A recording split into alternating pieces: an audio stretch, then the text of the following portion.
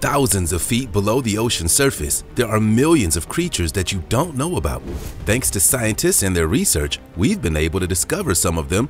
Octopus. It's an octopus. Dumbo octopus. Is it a Dumbo octopus? It Looks like a Dumbo. Or is No. it a So vampire? pretty. From the octopus named after Disney's famous elephant Dumbo to the fish whose fangs are more prominent than its mouth. Here are 20 mysterious things found in the Mariana Trench.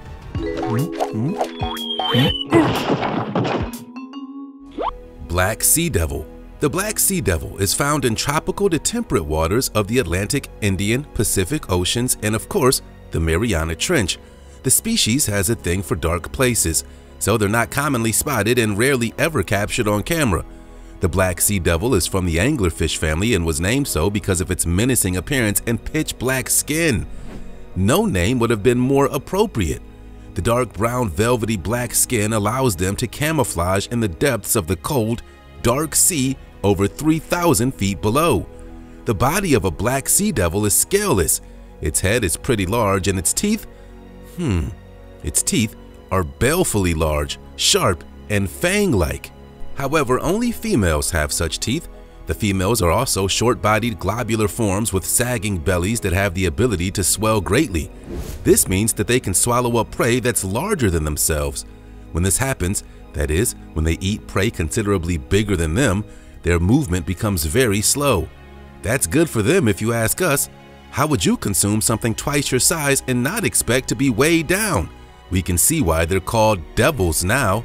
Black sea devils have incredibly soft skin, which can easily wear away when handled or collected. They also have rounded fins with slightly engraved membranes. We can't help but wonder if somewhere in the ocean, maybe on the other side of the water, there's a fish called white sea angel. That would be cool.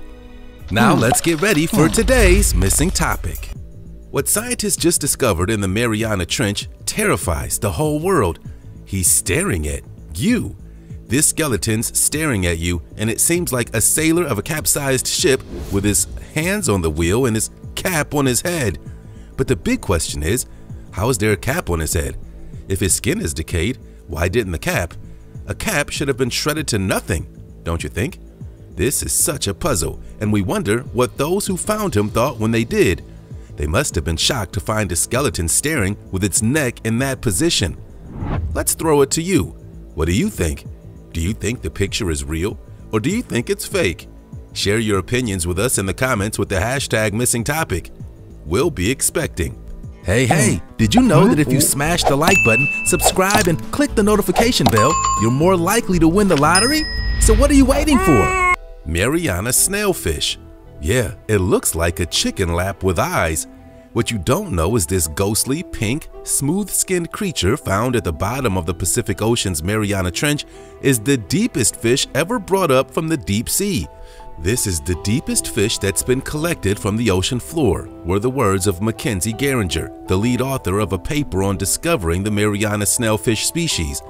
The species' scientific name is named after a navigator on the 19th century expedition that discovered the trench, Herbert Swire.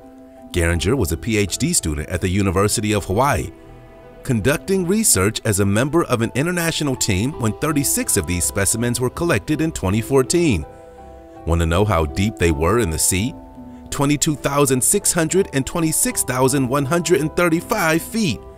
Geringer and her team used free-falling traps with mackerels as bait to catch the fish. Since then, researchers have sighted Mariana snailfish swimming at 26,716 feet in video footage. This is the deepest sighting for now. The Mariana snailfish is the king predator in the depths of the Mariana Trench. This is the point where you say, small but mighty. They're free of predators and can roam or swim around freely. They live off tiny crustaceans, shrimp, and the numerous invertebrate prey that's down there, which they suck into their mouths. This snailfish might not be very robust, but it is never hungry and lives very happily in the deep sea. The bone-eating worms. Osedax, also known as bone worms or zombie worms, are 1 to 3 inches long that feed on bones. The name zombie worms were inspired by their habit of boring into the body remains of dead whale. They were first discovered in 2002 by a group of researchers studying the depths of the Monterey Bay in California. The worms had been feeding on the carcass of a gray whale. Once scientists knew that zombie worms existed, they went on a quest to find more of them. They drugged the carcasses of whales and other dead animals and sank them to the bottom of the ocean. They then waited for months and years before dragging them out. Crazy, right? Since their first discovery, over 15 species of the worm have been discovered. Here's something even crazier. Zombie worms don't have mouths or teeth or even stomachs. They feed by secreting an acid that liquefies the bones to reveal fats they digest with symbiotic bacteria. It's a very strange process, we know. The most absurd fact about zombie worms is that females only do the drilling. The microscopic males are smaller and live in harems inside of the female's mucus tube, meaning they live inside their bodies. This makes mating really easy for them since the eggs and sperm are right next to each other.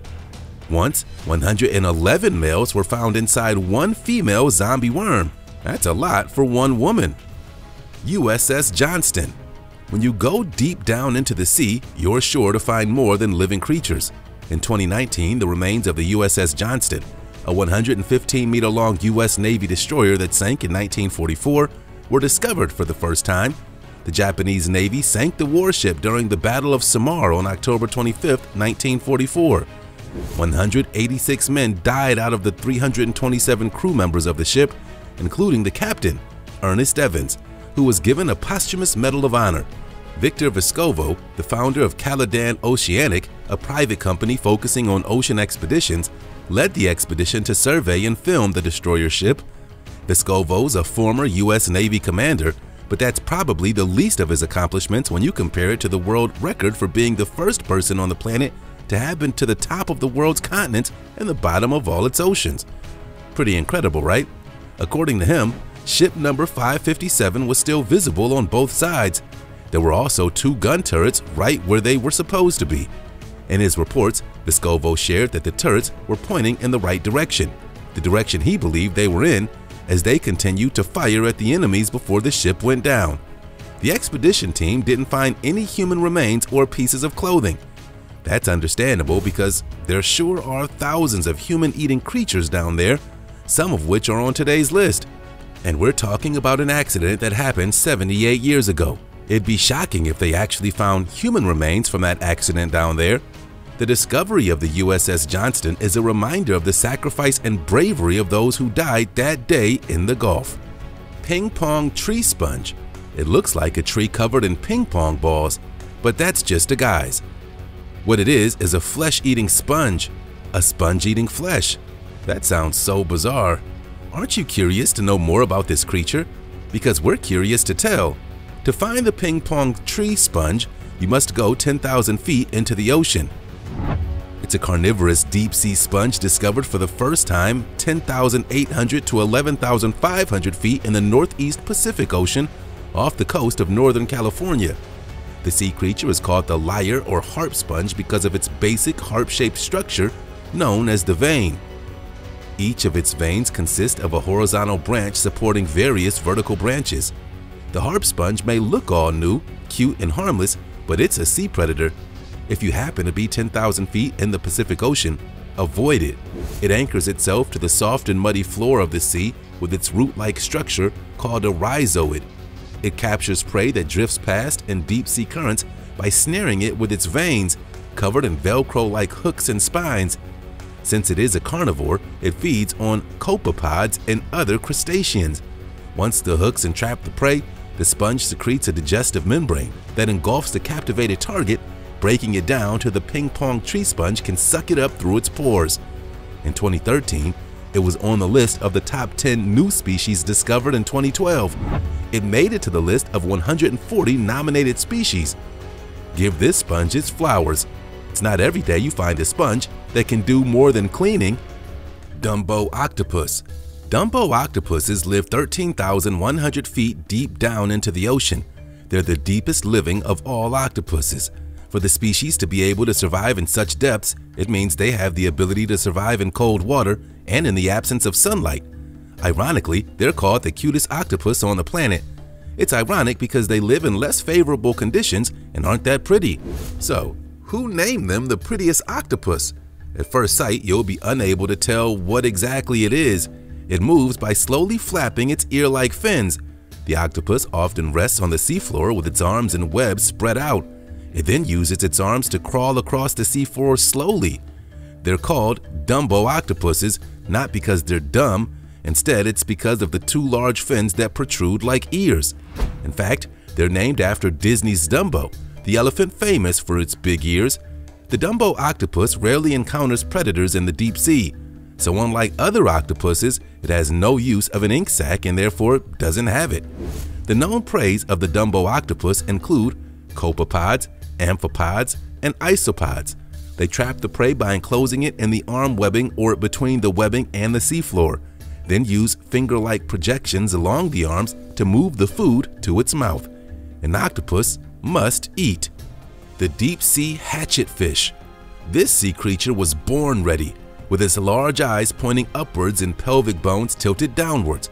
The hatchetfish is prepared for whatever food or danger that comes its way. Remember telling your friend something that surprised them? Now imagine that look or expression being stuck on their face forever. That's kind of like the story of the deep-sea hatchetfish. Its gaping, frowning mouth and wide eyes freeze the face of the hatchetfish in a permanent surprise, as though in preparation for a downfall in the mouth of a predator. So whether they're happy or sad, it's the same expression. Another remarkable fact about them is that they're camouflaged. Thanks to bioluminescence, they have light-producing organs called photophores in rows on their bellies. They can regulate the color and intensity of light from the organs to the light filtering from down. This process is called counterillumination. In plain words, it makes the hatchetfish almost invisible from predators below. They're very, very mysterious creatures. Not much is known about their life cycle or lifespan. Researchers believe they live for a year at maximum. They also know that the juvenile hatchetfish looks very different from the adult. Researchers also believe that the hatchetfish migrate to shallower waters to feed on ostracods, crustaceans, copepods, and plankton at night. During the day, they return to their home 4,500 feet in the blackness of the deep ocean. The deep-sea hatchetfish is not the prettiest fish on the planet, but it is a busy fish. It doesn't have time to care about its appearance. The hatchetfish moves around like a ghost, looking for prey. They even travel outside their comfort zone to shallow waters just for food. Comb jellies. Comb jellies look very much like fruit jellies, only that the former is larger, living, breathing, and lives thousands of feet in the deep sea. Comb jellies are the largest animals to swim with the help of cilia. This is what's referred to as combs, tiny hairs which make up glowing color bands. The body of a comb jelly consists of a mass of jelly, with cells thick on the outside and another lining the internal cavity. The outer surface bears 8 comb rows known as swimming plates. The combs run across each row and consist of thousands of unusually long hair, up to 2 millimeters. Comb jellies are predators. They take prey ranging from microscopic larvae and rotifers to the adults of small crustaceans. When it swallows prey, the jelly liquefies the prey in the pharynx through enzymes and the muscular contractions of the pharynx. The slurry outcome drifts through the canal system by the beating of the cilia and is digested by the nutritive cells. We could go on and on. They're more complex than sponges and are as complex as jellyfish. Unlike sponges, comb jellies have cells, bound by intercell connections and carpet-like basement membranes. They have muscles, nervous systems, and sensory organs. Comb jellies can easily be distinguished from other animals. This is because they have colloblasts, which are sticky and adhere to prey. The comb jelly is only glorious in the water. Once it's taken out of the water, it breaks apart. This is a top-tier secret. It doesn't mean you should harm it or anything. Vampire squid. The vampire squid is small. It can reach a maximum total length of 1 foot, and that's it. The animal does not feed on blood. Its dark color and cloak-like webbing inspired the name. It's not Twilight or Edward, but when the vampire squid is disturbed, it inverts its cape to display large spines that line the underside of its arm. In this picture, the squid looks intimidating, but it's quite harmless. It feeds on detritus and other food particles that it captures using sticky cells on its long tentacles. So it feeds on plant and animal matter that sinks from the surface ocean. Never have you heard that other creatures attack and defeat a vampire. Vampires, as we know, are indestructible, except they go under the sun, right? This vampire squid is already far away from the sun, but there are large fish and diving predators that eat it. That's quite sad. Vampire squids don't release black ink to escape predation like shallow water squids and octopuses do. However, it releases a colorless substance that contains many particles of light-producing material. These twinkling lights shine like diamonds in the sky and confuse potential predators. That's how the vampire squid scares its enemies. Nothing too violent. They also produce light at the tips of each of their arms. Did someone say disco ball? The light may be used as a form of communication, and because the species are rare, encounters between male and female vampire squids to reproduce don't happen very often. So when they have the chance, they make the most of it. They blink those lights if they have to and woo themselves. Barrel eye fish. The barrel eye is also known as the spookfish. Can't tell if it's because of its spooky look or because of something else. Its eyes are two bright green upward-pointing orbs that are visible through its forehead. The eyes are barrel-shaped and are directed upwards to detect the silhouette of prey. The eyes can also rotate forward if need be. Pretty cool, huh? Imagine having eyes on the top of your head. You'll have so much more to say about the sky, and you'll get to understand ceilings better. Okay, we admit, it'd be weird having eyes on top of your head. Except you're like the barrel eye, and you can also look forward. Back to the fish, its mouth is toothless and small and is in a pointed pout. The body of the spookfish is dark brown and covered in large, silvery, imbricate scales. The fins are spineless and relatively small. However, the pectoral fins are elongated and wing-like. They're used for station keeping in the water column. The primary and favorite food of the barrel eye is zooplankton. Based on what scientists found in the fish's stomach, they believe it also eats crustaceans trapped in the tentacles of siphonophores. Barrel eyes are solitary creatures that can be found 2,000 to 2,600 feet deep in the ocean's twilight to midnight zones.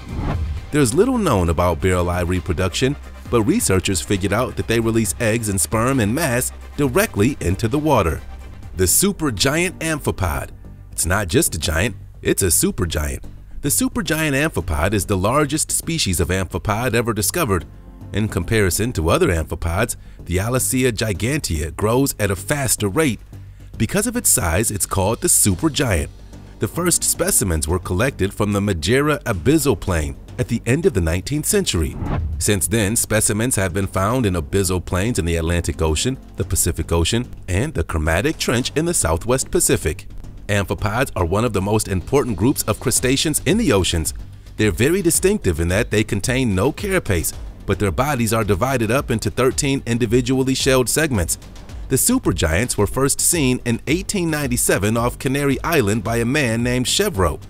We wonder what he thought when he saw the two male amphipods. We may never find that out. He did name them, and after that, they weren't seen for over 100 years, until the 1970s when several potentials were photographed on the deep sea floor. By 1986, there were 16 specimens. The largest was 13.4 inches, which was how the supergiant name was born. Apart from the fact that they are 20 times the size of other amphipods, supergiants are extremely rare. Telescope octopus. The beauty of the telescope octopus is almost supernatural. Unlike most octopuses that dart on the seafloor, the telescope octopus drifts with deep sea ocean currents. It spends most of its life suspended in the water column. That's just as well because this personification of beauty shouldn't be crawling on the seafloor. Because it's suspended in a vertical position, the telescope octopus is harder to detect by predators. As you sure can see, the telescope octopus looks like a creature out of a fairy tale. It's transparent. Only its eyes and digestive glands can be seen. Everything else? Nope. Its body is short and long, while its arms are twice the length of its body. Its eyes are long and tubular, located on two movable stalks. It looks like a telescope. That's where the name comes from. Is that what you were thinking? Look deeper. Does it really look like a telescope? Or is it just the eyes? Yep, it's the eyes. The telescope-like giant eyes give the octopus peripheral vision, so it can easily spot approaching enemies and predators. Predators must have gotten tired of attacking the telescope octopus. First, because of its transparent flesh, the octopus does not cast shadows, and consequently, predators find it difficult to detect. Again, because it can go unnoticed, the telescope octopus can easily approach unsuspecting prey. So the octopus is constantly monitoring its environment at any given time. Literally, its eyes are always watching.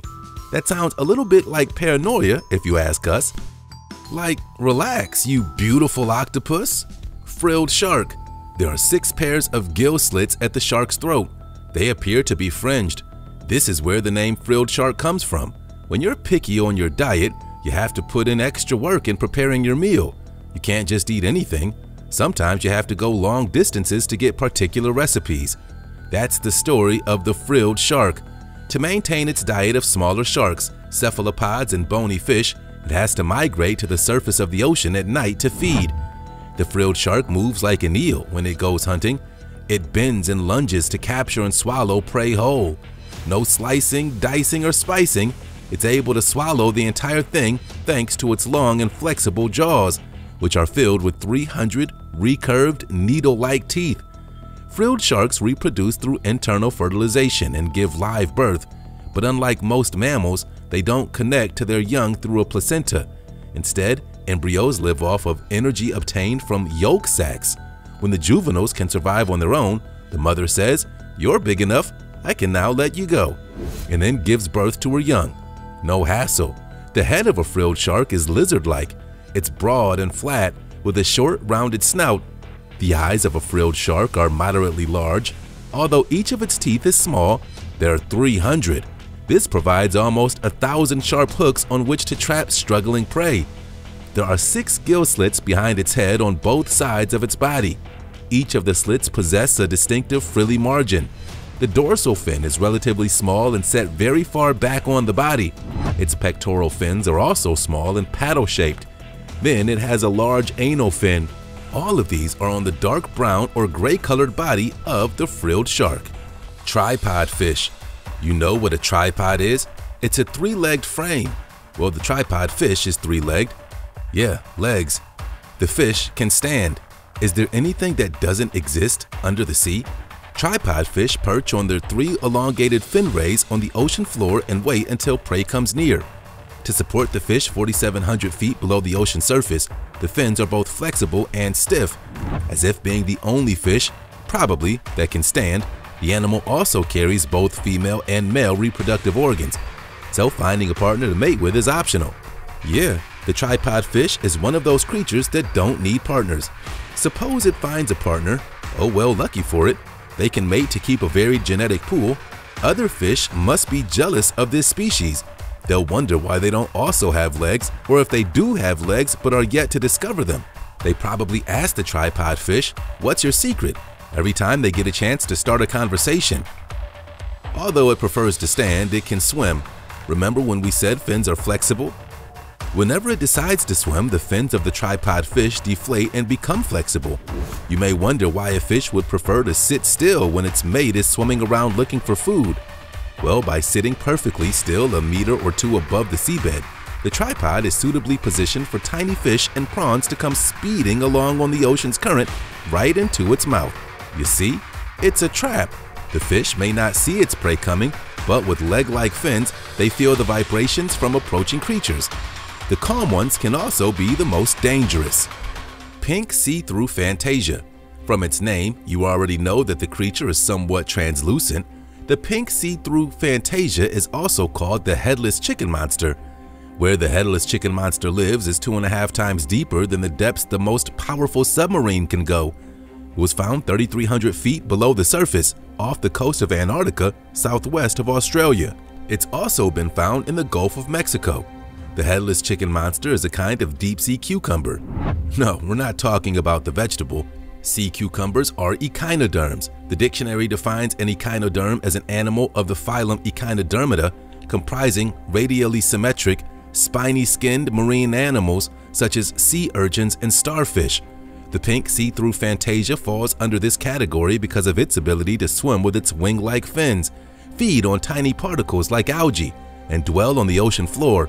It has a semi-transparent, jelly-like, barrel-shaped reddish body so that you can see its internal organs. It's a bioluminescent and can create and emit light, but that's not as cool as its ability to glow in the dark. Its scientific name translates to mean dreamer. It's no surprise because watching this creature move in the dark feels like a beautiful, peaceful dream you don't want to wake up from. The headless chicken monster has no bones, and its body is lighter than water, so there's a natural buoyancy in the animal. It floats effortlessly, just inches above the seafloor, living its best life. Cusk eel.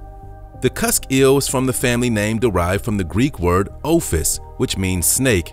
So if you think the cusk eel looks like a snake, you're not alone. They live very close to the sea bottom.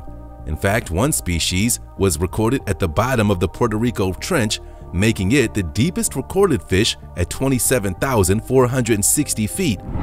Cusk eels are generally very solitary in nature. When not hunting for food, they're likely hidden in muddy bottoms, sinkholes, or larger structures like caves, coral crevices, or bottom-dwelling invertebrate communities.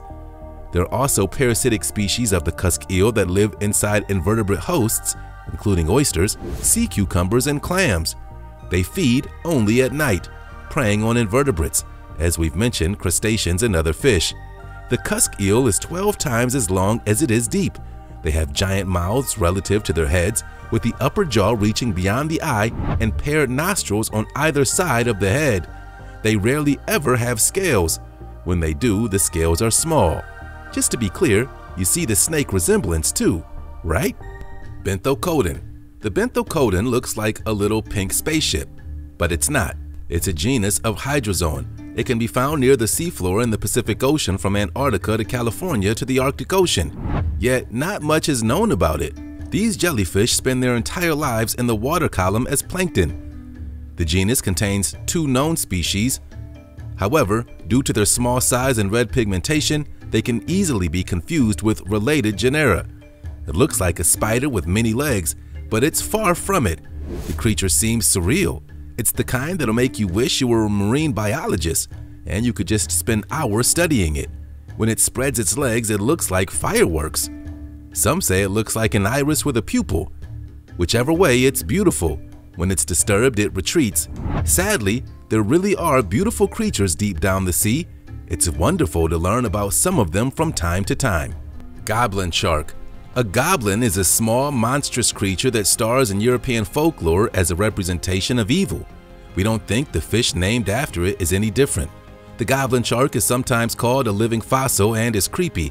It has an elongated, flat snout and highly protrusible jaws containing nail-like teeth. Its coloration is quite unusual. It ranges from pinkish to purplish gray, with bright blue around the edges of its fins. But the strangest thing about it is its jaw. The jaw can be extended to the length of its snout to help the goblin shark capture fish, squids, and crustaceans. Seems like everyone eats crustaceans. The goblin shark is sluggish in nature, but that doesn't make it any less dangerous. It hunts mainly in the morning and evening and probably sleeps at night. It hunts for food near the seafloor and in the middle of the water column. Let's talk about the teeth. It has between 35 and 53 upper and 31 to 62 lower teeth rows. The teeth in the central part of the jaws, particularly those near the jaw midpoint, are long and narrow. Its body is relatively slender and flabby. The 2 dorsal fins are round and small in shape and size. The pectoral fins are similar, small and rounded. The pelvic and anal fins, on the other hand, have long bases and are larger than the dorsal fins. Because the goblin shark is not a fast swimmer, it may be an ambush predator. Its low-density flesh and large oily liver make it able to float, allowing it to wander towards its prey with very little motion so as to avoid detection. Its protruding jaw also makes it easy to snap forward and capture any target. You can say the goblin shark is a smooth criminal. Viperfish. The head of a viperfish is funny. Its fangs are too big for its mouth. It kind of looks like a dead fish. It's pretty small, but it's one of the fiercest deep-sea fish, for its size at least. Its skin is usually dark silvery blue, but its coloration varies from green to silver to black. Now those fangs, they're razor sharp, and although they're too big to fit in the mouth, they interlock in front of the jaws to form an inescapable cage. RIP to any fish that mistakenly gets into that cage. The fangs are the viper's way of killing fish. Should we say it munches on its prey or simply tears them to pieces? It will swim at high speeds at its prey and pierce them in the process. The viperfish is also known to hang in the water motionless. waving its blinking lure over its head to attract prey. Their skull is hinged and can be rotated up to swallow huge prey. Their stomachs are also large, allowing them to store enough food when it's plentiful. What a creature! The viperfish is made up of many light organs, one of which is specifically found on a long dorsal fin that acts as a lure when it's searching for prey. The water temperature and salt concentration determines the number of eggs and larvae the female produce. The females release eggs into the water and the men fertilize the eggs. Simple division of labor. Simple. Fangtooth fish. Looks a lot like the viperfish. Fangtooths are named after the disproportionately large, fang-like teeth and stiff face. However, they're small and harmless to humans. The adult fish reaches only 6 inches in length, but in proportion to body size, the fangtooth's teeth are the largest in the ocean. There's special pouches on the roof of its mouth that prevent the teeth from piercing the fish's brain when its mouth is closed. Good for it. It'd be disastrous to have their own weapon destroy them. When a fish or prey swim nearby, it simply opens its mouth and sucks it in. The fangtooth is commonly found between 1,600 and 6,500 feet deep in the water. Once it was found as deep as 16,400 feet. It stays in the deeper areas of the ocean during the day, and at night, the fangtooth fish migrates up to the shallow water to feed. A lot of deep-sea creatures tend to do that. It's known as dio-vertical migration. While younger fangtooth fish feed on zooplankton, the adults eat fish and squid. In turn, fangtooths are preyed upon by large pelagic fish like tuna, marlin, and some species of sharks. Another difference between the young and the old fangtooths is that the young fangtooths have a single row of teeth, while the adults have ferocious-looking fangs. If you could get a chance to meet any of these sea creatures, which would you pick? Let us know.